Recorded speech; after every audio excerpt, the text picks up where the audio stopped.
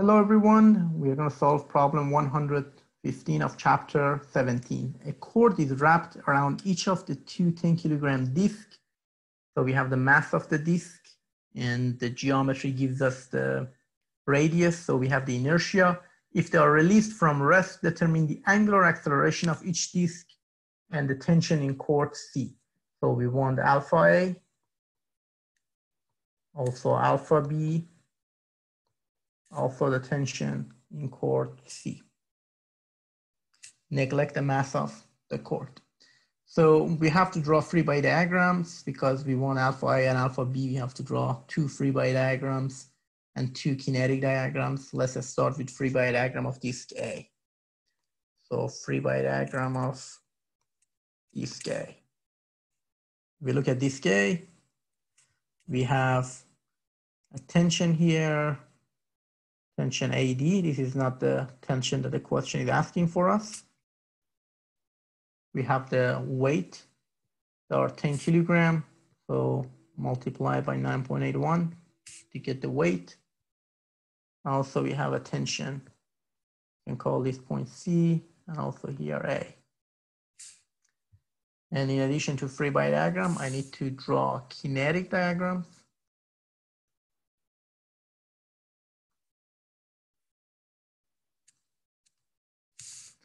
Here, point A, because it's fixed by the rope TAD, so there is no acceleration. The only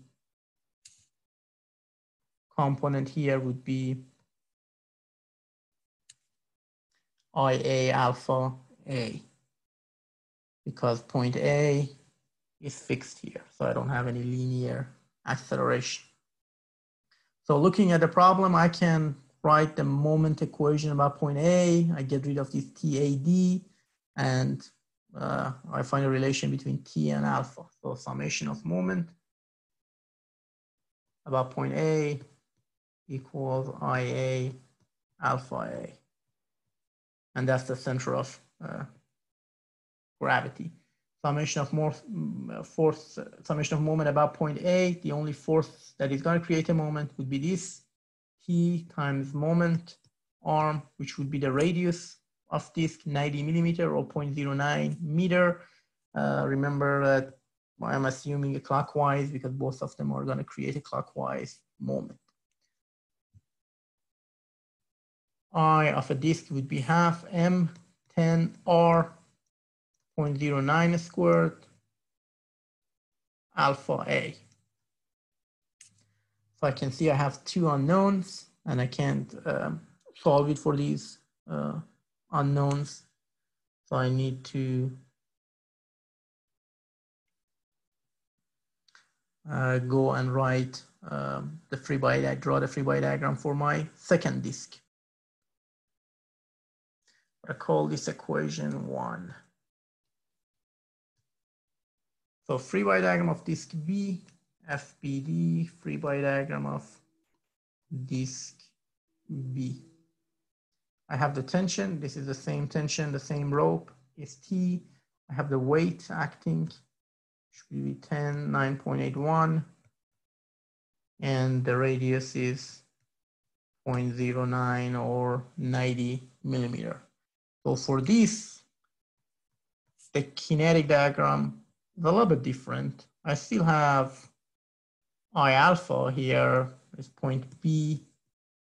So alphas are not the same. So I'm just going to name them IB and alpha B.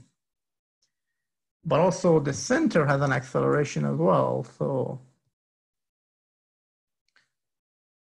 MABY, or you can call it a tangential acceleration. The point of contact is C. So I can write summation of moment about point C would be I B alpha, because point C is not a fixed point, and also it's not a center of gravity. So I need to include the moment of my kinetic as well. So plus MAB y, r. And both of them are creating a counterclockwise moment. Summation of moment about point C. The only force that is creating a moment would be the weight. 10 is the mass, 9.81, moment arm 0.09. IB, half of m, which is 10, r 0.09 squared. Alpha, let's call it alpha b because alpha a and b are different. Moment arm is 10. AB, I don't know the acceleration of AB. And you need to be careful here. Acceleration of AB is not simply r alpha b. This acceleration is not equal to r alpha b because actually this point C is also moving. So the acceleration of point B is not only due to rotation of disk B, but also to linear motion of chord C as well. The chord C is also unwrapping from disk A. So chord C has an acceleration. This point will have an acceleration. So the acceleration of point B would be due to the rotation that we have, plus the linear acceleration of the point of contact. So we have to write a relative acceleration equation to solve the problem. Here we see that we have two unknowns. So I need to find the acceleration of point B. The acceleration of B is AC plus AB with respect to C. AC is simply R alpha A or 0.09 alpha A. Because at the point of contact, the tension in the rope is not changing. So whatever acceleration we have here, linear acceleration we have here, we're going to have a linear acceleration here as well. The tangential component of acceleration for both are going to be the same. And also I need to write AB with respect to C. Remember, acceleration always has two components, the normal component and the tangential component. But the normal component, if omega is 0, the normal component would be 0 as well. So here we only have the tangential component of acceleration here, or relative acceleration, which is 0.09 alpha b. So if I write AB, I will have 0.09 alpha A, 0.09 alpha B. So it would be alpha A plus alpha B.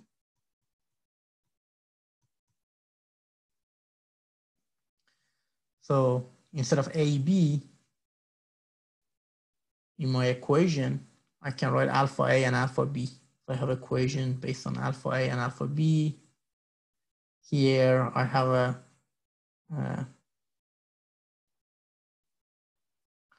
I have my second equation here. I need another equation here. That would be equation 1. Let's name this equation 2. This is the second equation that I have. And I need my third equation. So here I can write summation of forces, gives me the acceleration here. So for free body diagram of B, I'm going to write summation of forces in Y direction, assuming that this is a positive Y. So I have this force in Y. I have the force tension. Also I have the acceleration here. So positive Y means the weight would be positive and the tension would be negative. So summation of forces in Y, MAB, Y. Therefore, the weight would be positive 9.81 minus the tension that I don't have times MAB, the acceleration of ABY, which is based on alpha A and alpha B. So that I have three equations. Call this equation 3. The unknowns in my equations are alpha A, alpha B, and T. So these are the exact unknowns that the question is asking for. 3 equations and 3 unknowns. I can find my unknowns. 19.6 Newton. Alpha A is 43.7 radian per second squared. And alpha B is 43.7 radian per second squared. So we drew 2 body diagrams. One for disk A, one for disk B. For disk A, summation of moment about point A is the center of gravity, so I have only one kinetic. Also, it's a fixed point, so there is no linear acceleration. I had 2 unknowns, so I couldn't solve this problem by itself. And then so I had to draw a free body diagram of disk B. For disk B, you need to remember that the center is going to have and a linear acceleration. It doesn't have any normal component because the center is moving straight, is not rotating about a curvature. So that would be my second equation. So I had AB. AB, like many other problems that the disk is rotating about a fixed point, is not simply R alpha. R alpha would be one component of acceleration because the point C is also have a linear motion. I had to write relative velocity equation, AB, AC plus AB with respect to C.